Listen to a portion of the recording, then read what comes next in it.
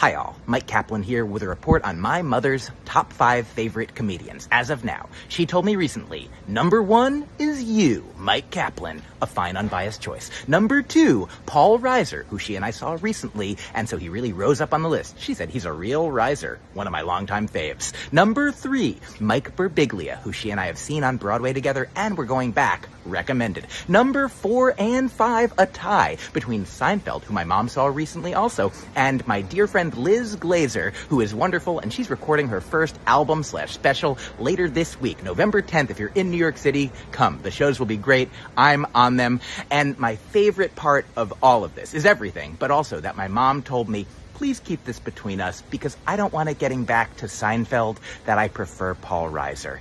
And so I apologize for not keeping it between us, but I do ask everyone, please, don't tell Seinfeld.